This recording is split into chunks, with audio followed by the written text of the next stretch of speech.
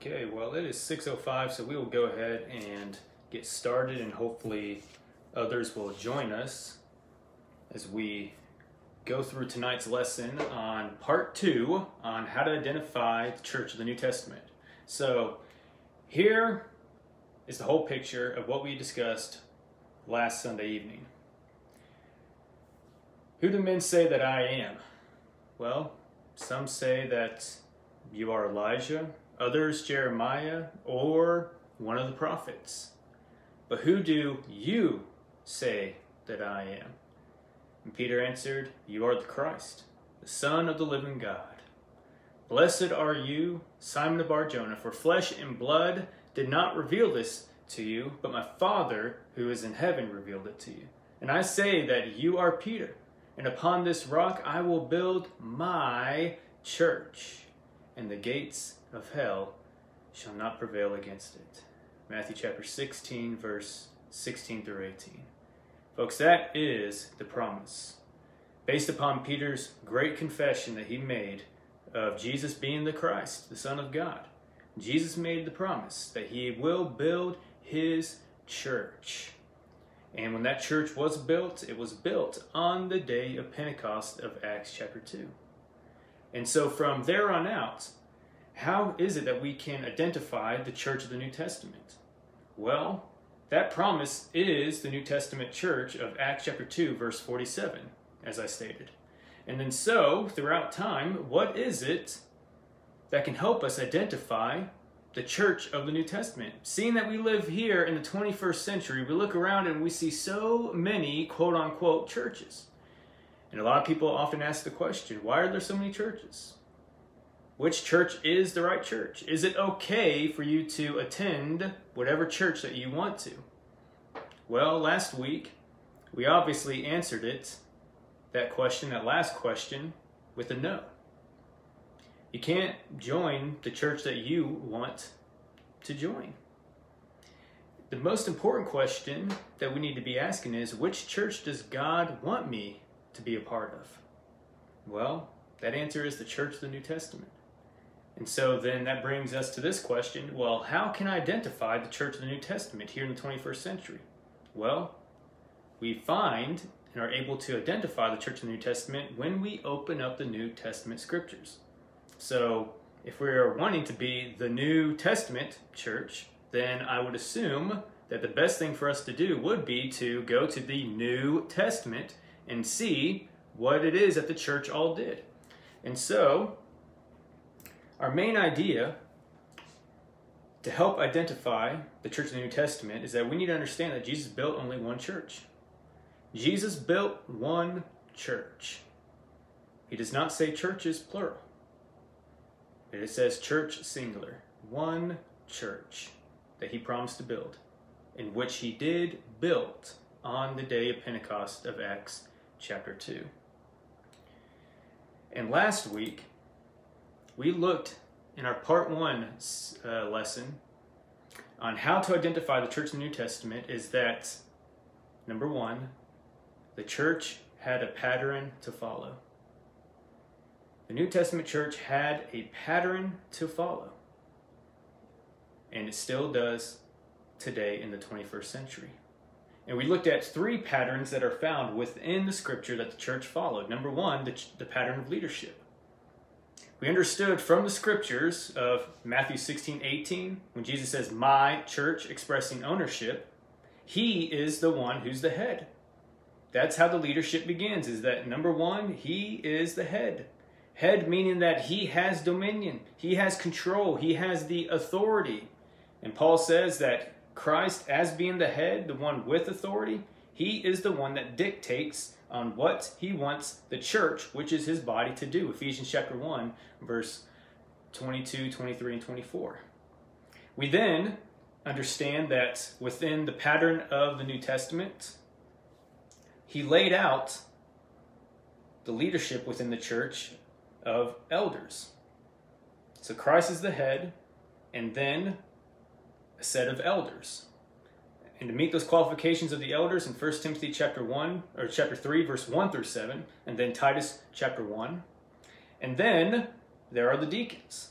And the deacons are men, specific men who meet the qualifications of 1 Timothy chapter 3, verse 8 through 13, and they are ordained to a specific task within the church, such as the task of maintenance. It could be the task of technology, the task of running the church website, the task of treasury, and so forth.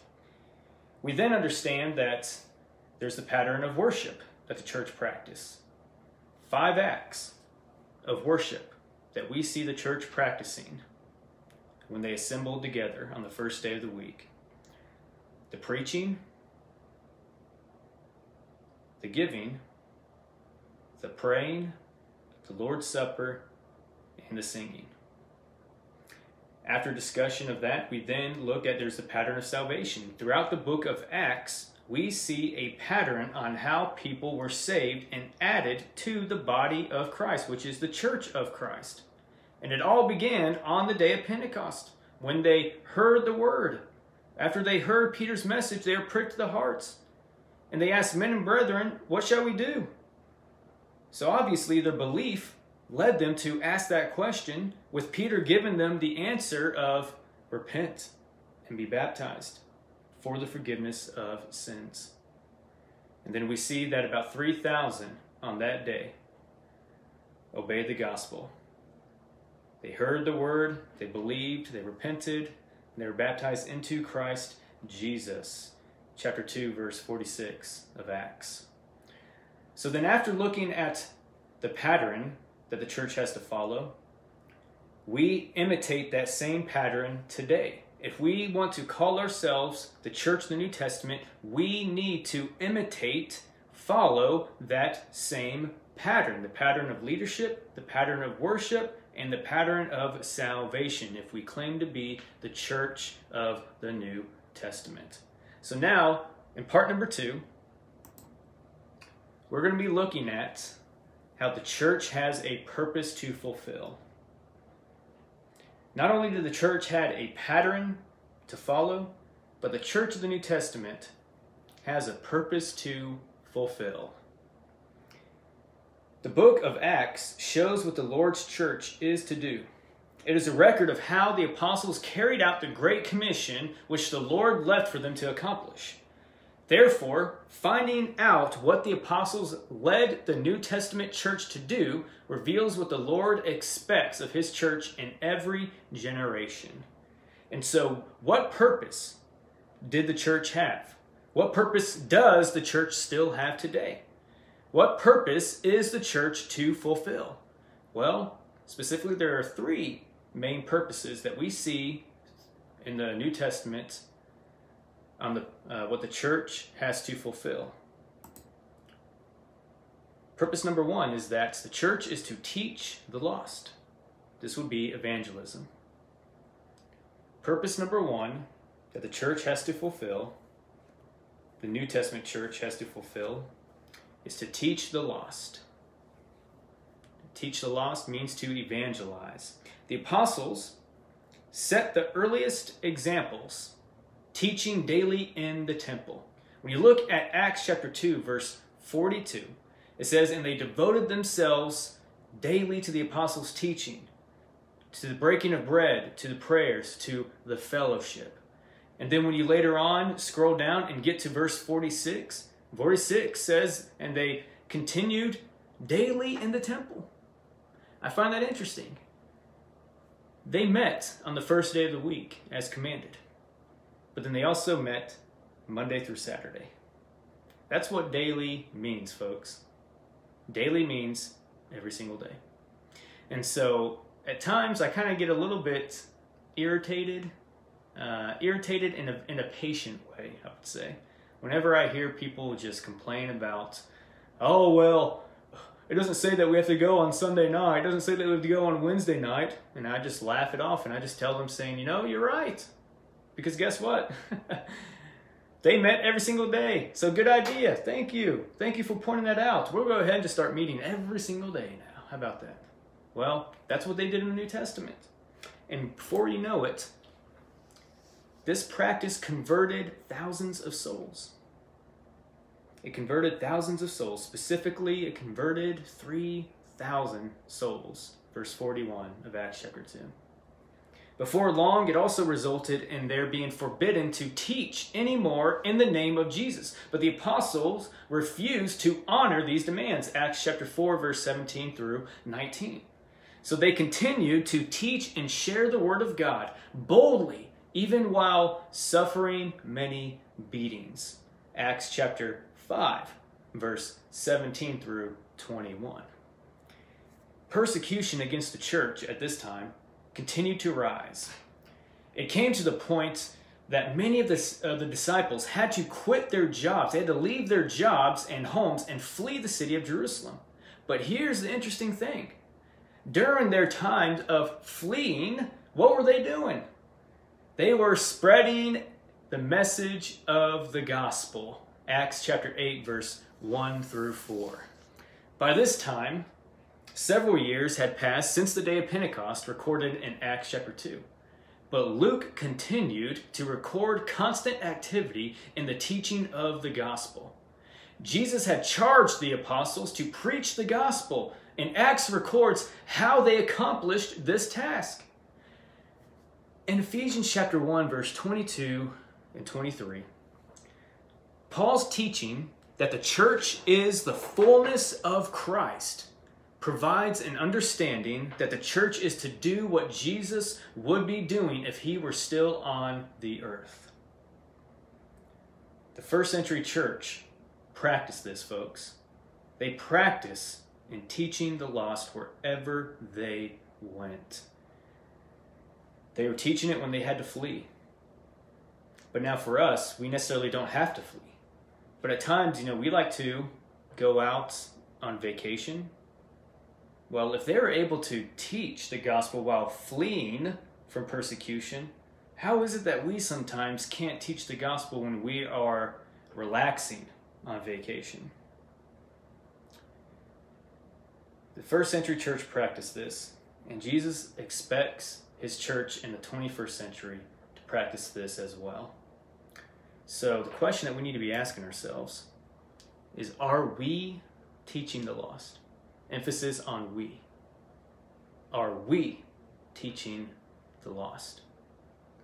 Folks, the preacher can't do it all by himself. Personally, during my time, am I preaching the gospel? Absolutely. I'm preaching, when I'm behind the pulpit. Brother Hunter's preaching it when he's behind the pulpit. But also daily, when I'm out in the community meeting people, I'm doing the very best that I can to make sure that I'm spreading the gospel message. But folks, I tell you, I can't do it by myself. I cannot do it by myself. I need you.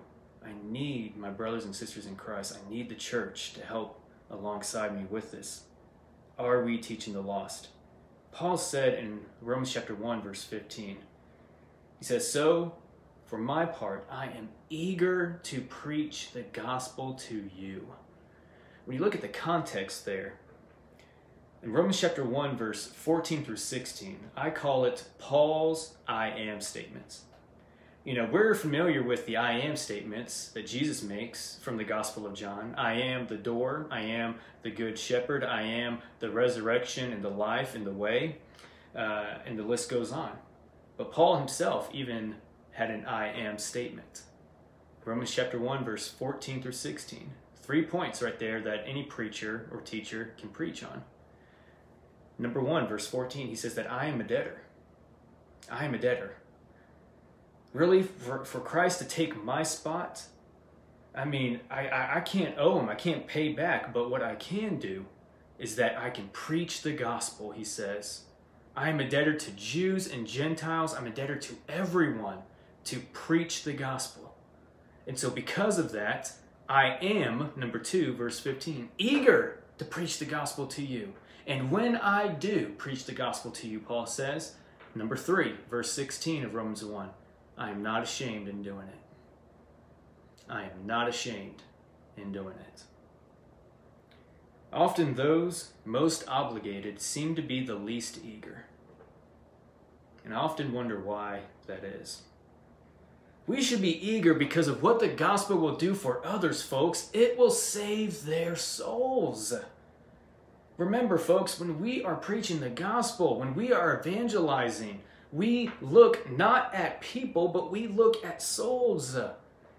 These aren't people that have a body with a soul. No, they are a soul with a body. We got to look past that, past their bodies, and look at their soul, because that is what is on the line, folks. Eternity is at stake here. It is on the line. And we have got to be very eager, because it will save their souls from the eternal torment in the fires of hell. It will give them also, when we preach the gospel with eagerness, it will give them in this life, it will give them strength in this life and prepare them for the life that is to come, folks. And so, what are some practical ways to teach? What are some practical ways to evangelize? Well, I have 5 lists right here. I'm sorry, they probably look a little bit tiny, I apologize, but I'll go ahead and just read them out to you. But one practical way is to learn how to turn casual conversations into spiritual ones. Jesus was the master at this. John chapter 4, verse 1 through 30, on his conversation that he has with the Samaritan woman. When you have time, folks, I want you to go and read John chapter 4, verse 1 through 30. And in his conversation with the Samaritan woman, I want you to notice the style and the method that Jesus is using. I want you to notice and point out how many times Jesus keeps taking her conversation and keeps turning it into a spiritual one. Jesus was the master at this, folks. And we may not be the master at it, but we have got to learn on how we can be able to take casual conversations and turn it into spiritual ones. About a year and 2 months ago, October of 2019, I preached a lesson. Hopefully, if you remember, I preached a lesson on this, John chapter 4, verse 1 through 30. And looking at all the different ways on how Jesus turned the casual conversation into spiritual ones.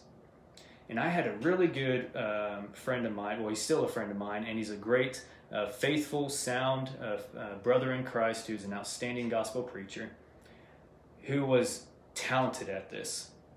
And I remember one time when we were out evangelizing, he came across a window washer, and he was able to take that conversation that he had with the window washer and was able to turn it into a spiritual one. When he was asking about what the window washer was doing and if it's just water that he's using to wash the windows, the window washer said, no, there's actually certain chemicals that we use that mixes within the water, and it helps us to remove all those stains and blots. Well, my friend jumped to that and he said, well, there's a chemical that's able to remove the stain and blots from your soul, and that is the blood of Jesus Christ. Wow. I thought that was impressive. And that has always stuck with me for the longest time. But there's many ways, and this was a method that was very effective and helpful back on the reservation, on the Navajo reservation. See, on the Navajo reservation, in their culture, the sacred animal was a sheep or a lamb. Well, we talked about it this morning, right?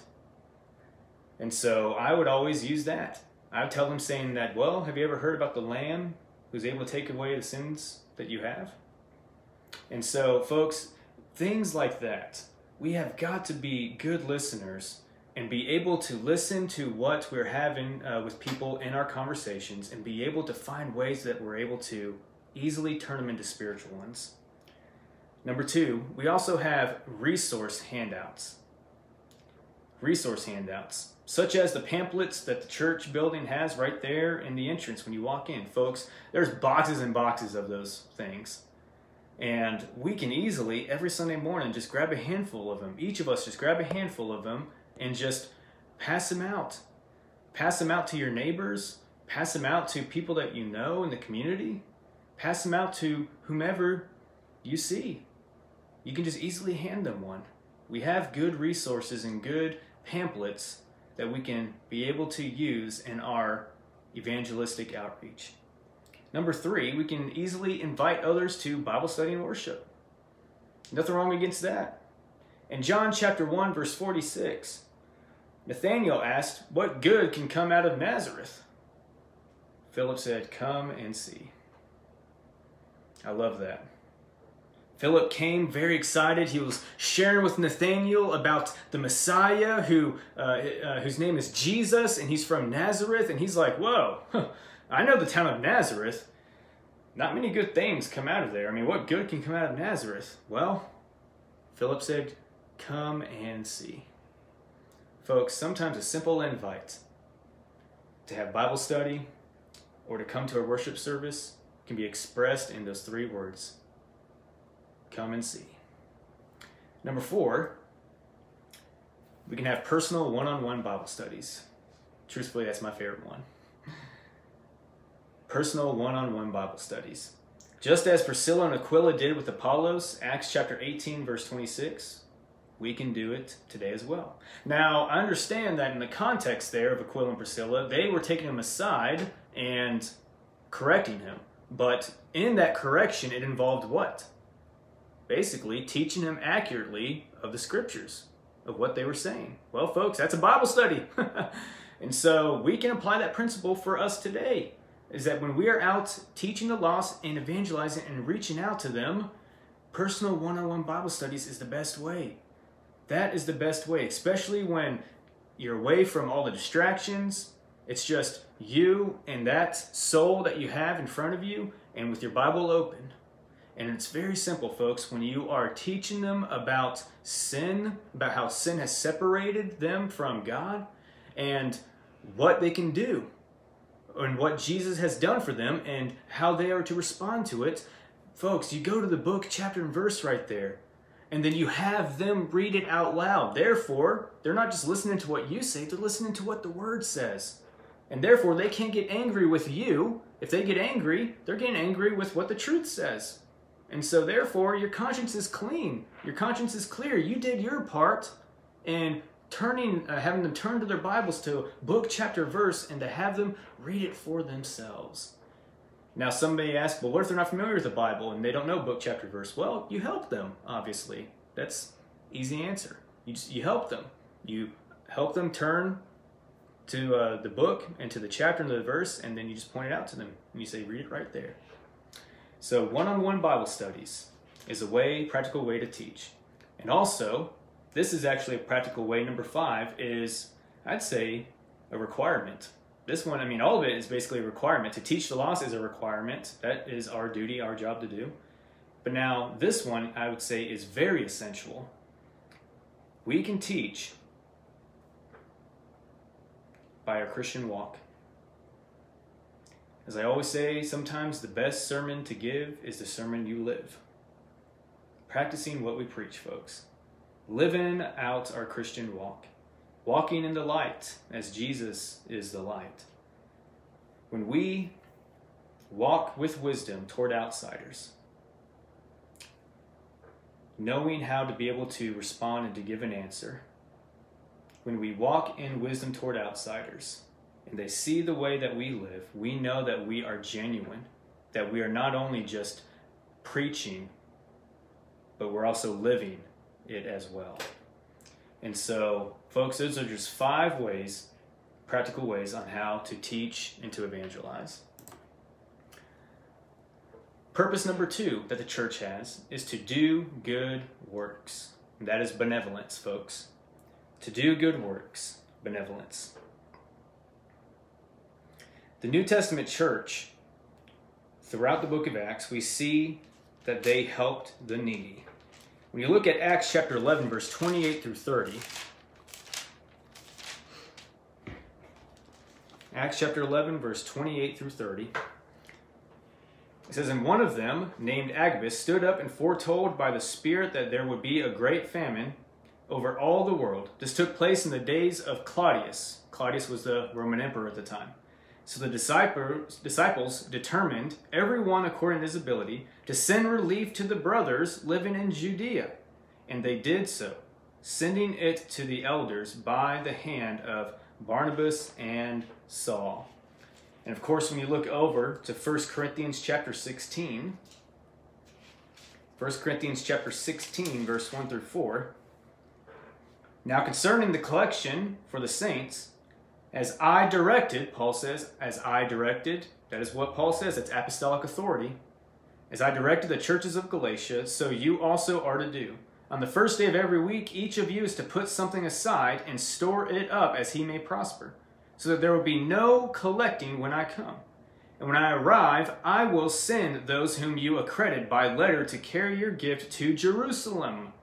If it seems advisable that I should go also, they will accompany me.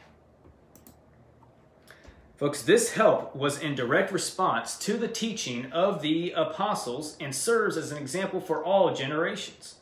Christians were taught to give to these congregational efforts, but they were also urged to be generous even in private ways. Galatians chapter 6, verse 10 says, "So then, as we have opportunity, let us do good unto all men, especially those of the household of faith." As we have opportunity, well, public opportunity, private opportunity, let us do good to all men, and especially those of the household of faith. Ephesians chapter 4, verse 28, James chapter 2, verse 15 and 16, and even 1 John chapter 3, verse 17. If any man sees that his brother is in need, and he has worldly goods to give to him, but he does not give to him, how does the love of God abide in him? 1 John 3:17. I like this picture, by the way, because you see how it says love, but it's from the word benevolence. So benevolence, E-V-O-L, is love backwards. I always thought that was pretty neat and pretty interesting. But Jesus himself had taught that it is more blessed to give than to receive. Acts chapter 20, verse 35. Helping the needy is a part of being a model Christian and a model congregation of the New Testament church. As Christians, we must learn that giving financially for the progress of the cause of Christ and sharing our goods to help those in need ranks among the purest purposes of the church. For look what James says in James chapter 1, verse 17. Religion that is pure and undefiled before God the Father is this, to visit the orphans and the widows in their affliction, and to keep oneself unstained from the world. Now, to be specific in the context, remember, James is writing specifically to the Christians at the Church of Christ in Jerusalem. So here, this is benevolence toward the household of faith. Folks, Paul says especially, meaning that in priority, first and foremost, we must be benevolent to those of the household of faith. That is a rank among the purest purposes of the church. Purpose number 3 is to build up the members, which is edification. The New Testament church showed early growth both in number and in spirit. Its members continued in proper worship and study. Again, Acts chapter 2, verse 42. And they devoted themselves daily to the apostles' teaching. They came to be of one heart and soul, Acts 4:32. And they grew in respect for God's will, Acts 5:11. They let the word of God have a growing effect in their lives, Acts chapter 6, verse 7. And after the conversion of the terrible persecutor named Saul, the church was able to enjoy peace and edification for a time, Acts chapter 9, verse 31. The early Christians learned the truth about the welcoming of all people, as Peter was led to teach the first Gentile converts, which would be Cornelius and his family, Acts chapter 10. Now, of course, this change was very hard for the Jewish Christians at the time, but they learned that the gospel allowed no racial barriers. Acts chapter 11, verse 1 through 18. The Church of Christ in Antioch was strengthened through times of study and questioning about doctrines and practices. Acts chapter 15, verse 1 and 2, and verse 33 through 35. The Church of Christ in Troas was serious about studying the Word.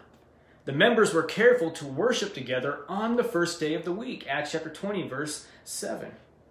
This continued growth, study, and worship and preaching brought about consistent edification that pleased the Lord. In the design of his church, Jesus had provided preachers, evangelists, missionaries, pastors, which would be the elders and the overseers, and teachers for this very purpose. Ephesians chapter 4, verse 11 through 16. This purpose was not only given to the first century church, but also to the 21st century church as well. Folks, Jesus built only one church. And from what we studied this evening, the church had a purpose to fulfill. And we see the New Testament church fulfilling its purposes, plural I should say. And today in the 21st century, those purposes haven't changed at all. We are still fulfilling the purpose to evangelize, the purpose of doing good works, and the purpose of building up one another. If Paul was able, or one of the New Testament writers, now I just want you to answer this to yourself, okay? If Paul or one of the New Testament writers wrote a letter to the Church of Christ in Pangburn in regards to fulfilling our purposes, what would the writer have to say? Something to think about. And as we look at the overall identification of the New Testament church, we see that the church had a pattern to follow. And the church today, the New Testament church today, still follows that same pattern. The pattern of leadership, the pattern of worship, and the pattern of salvation. And folks, that pattern has not changed whatsoever.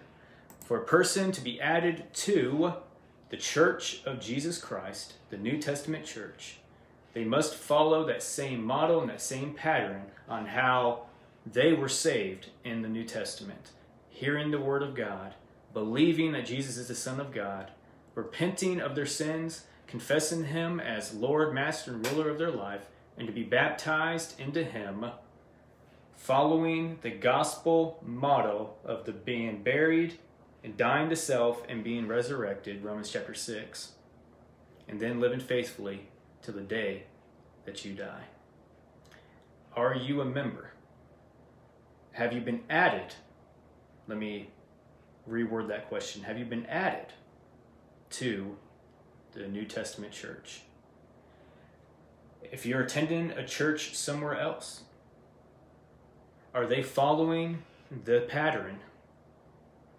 Are they following the purposes? Are they fulfilling the purposes? Folks, if you're attending at a church and they're not following the pattern of worship and they're not following the pattern of salvation, then can you say that they are the New Testament church? Well, if they're not following the pattern and they're not fulfilling their purpose, then no, they're not the New Testament church. So if you're trying to find a church home, a church family, find one where the church belongs to Christ and that they are following the pattern of worship, the pattern of leadership, the pattern of salvation, and that they are fulfilling the purposes of evangelizing, doing good works, and building up the brothers and sisters. If you can find a church that is doing just that in accordance to the pattern of the New Testament, then you'll be fine. Brothers and sisters, I'd like to go ahead and close this out in a word of prayer, and the lesson is yours. Heavenly Father, we come before you and we thank you again so much of being able to take time to study this a very basic message on how we can identify the one true church that your Son Jesus built on the day of Pentecost in Acts chapter 2. And Father, we in the 21st century, we know that we're not a perfect congregation, but we do the very best that we can. We strive the very best that we can to be the New Testament church. We follow this pattern that you've laid out for us to the very best that we can. and we do the very best that we can on fulfilling the purposes of the New Testament church. And Father, we hope that all that we are doing is pleasing and acceptable in your sight. We allow your word to be our guidance. We allow your word to be our compass, guiding us in the right direction where we ought to go. At this time, I'm very thankful for each and every brother and sister here at the Pangburn Church of Christ. Knowing how much that they have truly helped me in my personal life, I hope that I too have been very helpful and a wonderful asset into their life as well. We're all in this together as the family of God. I ask that you continue on being with each and every brother and sister. Bless them doubly. Watch over them always and keep them safe underneath the shelter of your wing. We thank you for all that you do. For it's our prayer through your Son's name, Jesus Christ, who had made this all possible, our Lord, Savior, and Master. Amen. Thank you all again so much. Hope y'all had a wonderful Lord's Day, and I hope you enjoyed this message. I hope it was very helpful. And again, this is great material. This is all from the Word of God that you can share with those out in the community as we continue on fulfilling our purposes that we are called to fulfill in the New Testament. If y'all have any questions, comments, concerns, encouragements, or anything whatsoever, please feel free to put it down in the comment section below. Other than that, if you need me, you know where to find me, you know how to get a hold of me. And have a wonderful, blessed evening and rest of the week. God be with all of you. I love each and every one of you. Have a good night.